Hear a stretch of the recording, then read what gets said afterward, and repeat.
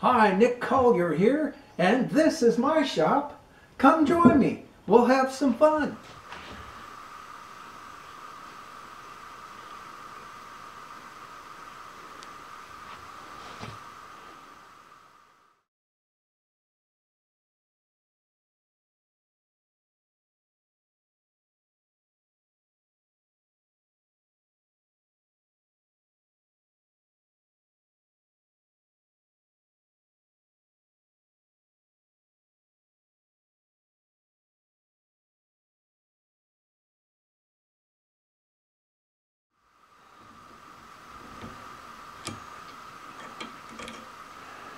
It's reasonable, except this is tapered.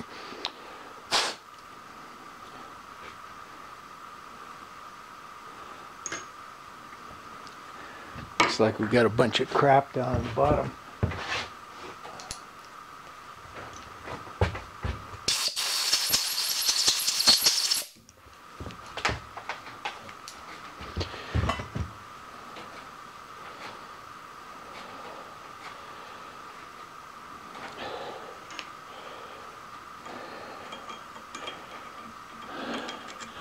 Okay, we're going to put just a little bit of oil on it.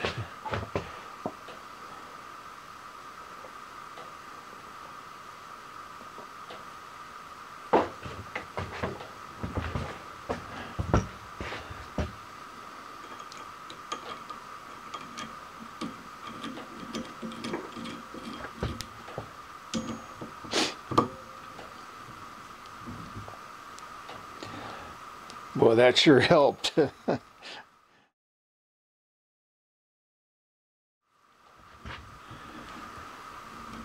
Okay, we're going to go in with a bottom tap.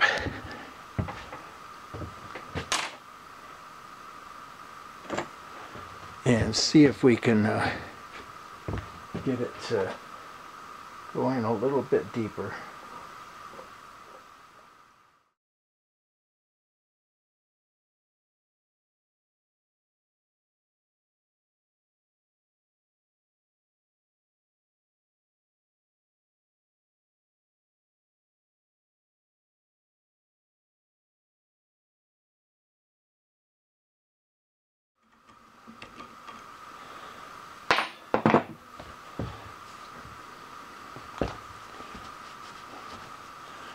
All right, so now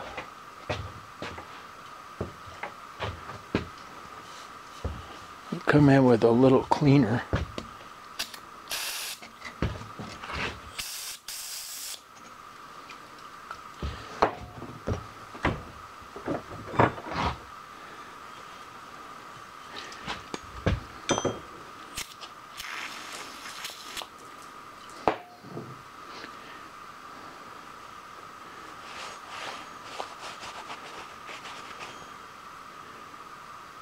Yeah, just about what we're looking for.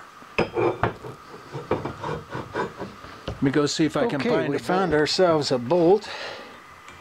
We'll slide that in here. Hey, Buster! Take it on down.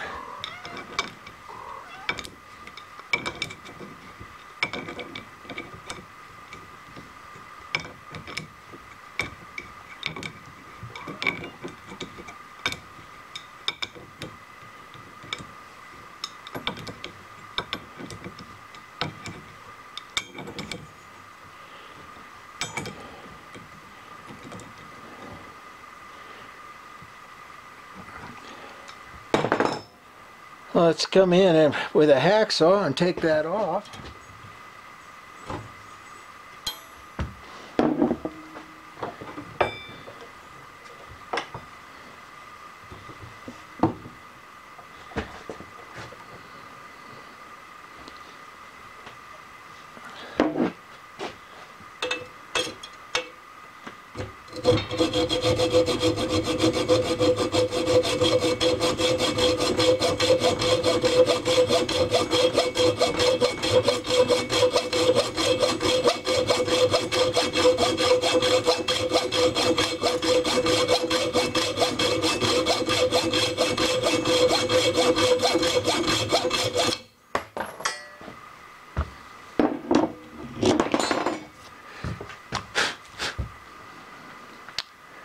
looks good.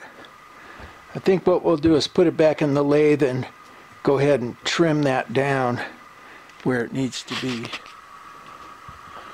All right, so we've got our nut there, or our bolt.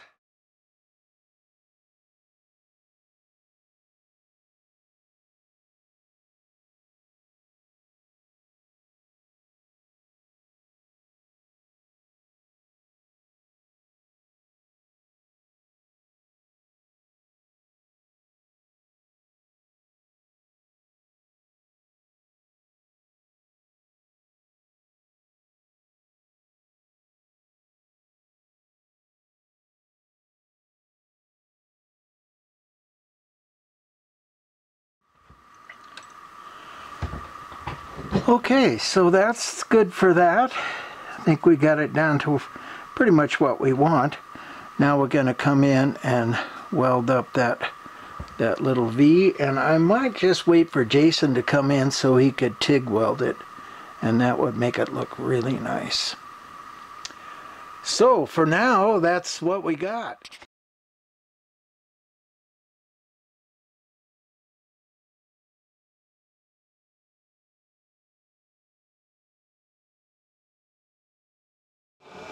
There was one right down in here.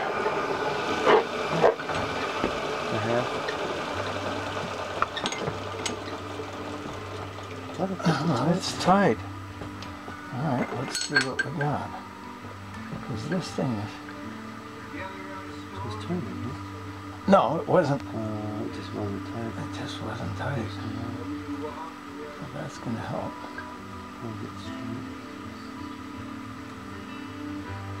I feel like that's good. Yeah, I do too. Okay, let's get up.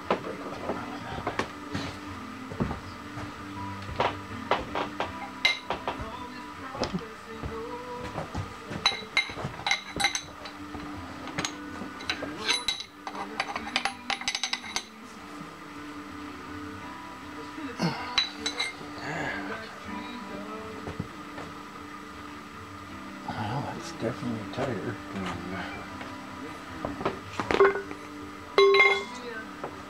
All right, where are we at? We cut that one, so we need to just drop down and come back. Actually, let's come back and recut that one. Okay. Well, we'll be cutting more later. So drop down. Yeah. And I'm about done everything today. Yeah, it's a little afternoon. Is it? Okay. How many we got left? We were just getting into the ones that barely cut. Oh, I see. Okay. So, probably just How do these things look? 5 or 6 more. God, they're a mess. Gee, look good, Yeah.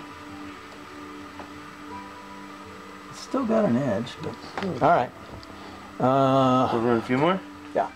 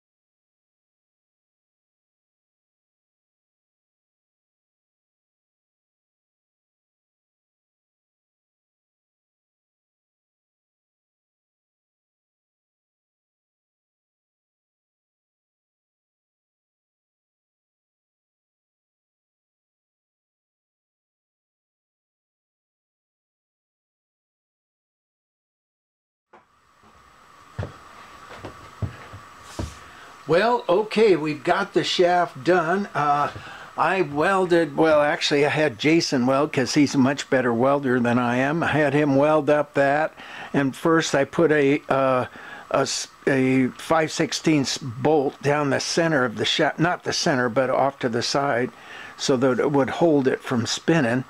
And then he welded it, and we put the bearings on, and this thing is ready to rip. The splines were quite interesting. I always forget how difficult splines are. And I always bid it too low. But, you know, hey, whatever. This is Nick Collier, checking out. Well, hell's bells, that was a pathetic last few minutes of the axle project. So I thought I'd add this little bit to it and at least get it up to maybe 15 minutes or so. First I want to show you my new acquisition, which is this this slip roll. I mean, you know, I normally wouldn't have bought anything like this, except it was like an old piece of American iron, and I just couldn't help myself. It was 200 bucks and not too bad, and took a while to get it here. I'd say a couple of weeks, but it's here, and I'll be able to make rings like this, this wide or this wide, and that's got me excited. So what we're gonna do is kind of just walk around. Well, actually, let's just go over to the big lathe. I'm going to tell you the story of the big lathe. Okay. Well, this lathe right now is kind of a mess. And in fact, the entire shop is a bit of a mess because last week we went to a reception. 7 artists and I got together, and we set up some time in a gallery to show our work. And you've seen some of my paintings over over the last months. And so I put my paintings in, and we had this reception, and there was just a ton of people. And you know, I've lived in this town 50 years, so I knew a fair amount of them. It was a great social event. And I got COVID. So I've been down for the entire week. I mean, literally flat on my back for 3 solid days. And, you know, my wife was like having to help me stand up and walk me to the bathroom. It was pathetic. But, you know, I'm feeling better now, and I'm not quite out of the woods, but I am feeling better. So, you know, everything's good, looking good. So let's go back to this lathe here. I'd been looking for a larger lathe for a while, and you know, all I had at that time was the little South Bend, which is, you know, 9 inches, and I needed something a little bit bigger. And so, you know, I kept looking in Craigslist and looking on eBay, and there was a couple of times where I almost got a piece on eBay, but somebody outbid me, and I'm glad they did, because this one was going to show up at some point or another. And so I'm looking on Craigslist one day, and this guy has this lathe for sale, and I don't know the brand name or anything. So you know, we shoot back half a dozen emails, and I say, well, I'm interested. And he lives in Oakland, California, which is about 3 hours away in the San Francisco Bay Area. So I jump in my car and I drive down there to have a look at this lathe. And he's got it in a big warehouse, and it's all hooked up and everything, and he said he was using it. And I turned the thing on, and it just made a howling, horrible sound. And you know, I could go straight to the transmission and hear it. And I'm thinking, oh man, this thing is a piece of crap. But it had chucks, it had steady rest, a follow rest. It had a bunch of equipment that came with it. And I thought, well, it's worth giving it a try. And at the very least, if it doesn't work out, I can sell off all the equipment and at least maybe double my money. So, you know, he wanted $1,100 for it. I offered him $1,000 and he jumped at it. And I went, okay. So I go and get a U-Haul truck, and I put this thing on a U-Haul truck, and I couldn't put it in the center of the truck because I didn't have enough ropes. And you know, U-Hauls, they've got these flimsy little tie-down things, and this was a lot of weight. So I brought it up against one side, and I built some 2x4s to kind of make sure it just stayed in one place. And I thought, well, okay, that's good enough. So I got in the truck and I drove away, and literally the truck sits like this normally. I'm sitting, actually I'm sitting like this. This wheel is almost off the ground half of the time. And I'm driving down the road, you know, just cockeyed as hell, hoping that no cop's going to stop me, because if they do, then I've got to figure out how to get this thing back to center. And nobody stopped me. I drove down. I just took as many side streets and back alleys as possible, and got out on the freeway and just kind of pluttered along, going on the freeway real slow, taking it easy. And for some reason, nobody stopped me.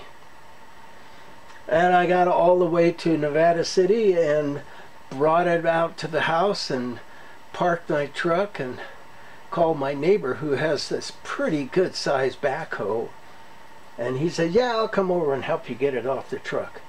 So he comes over and he drives his backhoe up against the back of the truck and puts the bucket in the truck, and we tie to the bucket, and he picks the lathe up.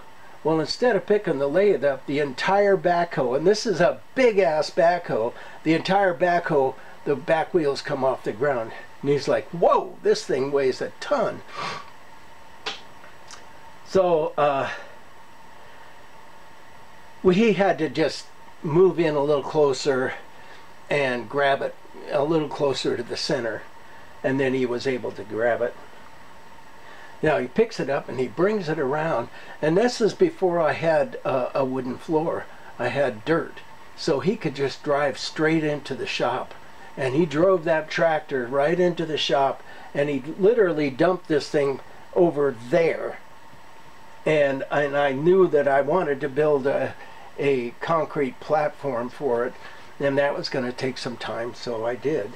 But while it was over there, I thought, well, hey, let's just take it apart and see if it's possible that we're going to have, you know, that we can rebuild the transmission. I'm hearing the transmission, it's just howling, and I'm thinking, well, probably whatever's happened, all of the gears are wiped out, everything's gone. So, you know, I'm preparing myself to sell off a bunch of parts. I take the tranny apart, and the damn thing has, by the way, 1954, Communist Russia. This is where it was made, in Yugoslavia. Yugoslavia? Yeah. And so, and by the way, the company's still active. So I take it apart thinking, well, you know, it's a Russian built thing in the early 50s. It's going to have, you know, needle bearings everywhere. It's going to be just a pain in the ass. And it turns out that it didn't. It had all ball bearings, and literally, and they had numbers on them, and I could go to the hardware store, and for $300 I bought a new set of bearings and put them in there. And I was like, wow, this is great. So But the problem was is that the instruction manual, and this thing came with a really nice instruction manual in Russian. So all I could do was look at the pictures, and the pictures were pretty rough as it was. So I took it apart carefully and put it back together and put it in the machine. And we're talking about a transmission that probably weighed 350 pounds. So in and out was not an easy thing. And I did that 9 times. And half of the time I'd just have a washer in backwards, or something would be missing, or something would be out of adjustment. And as soon as you turn it on, it just, and it was like, stop, stop, stop. So 9 times. Took it apart, took it out, took it apart, put it back together, put it back in, and tried it out. And the 9th time was the lucky time. And I swear this thing has been running ever since. I've done almost nothing to it. This is Nick Collier checking out.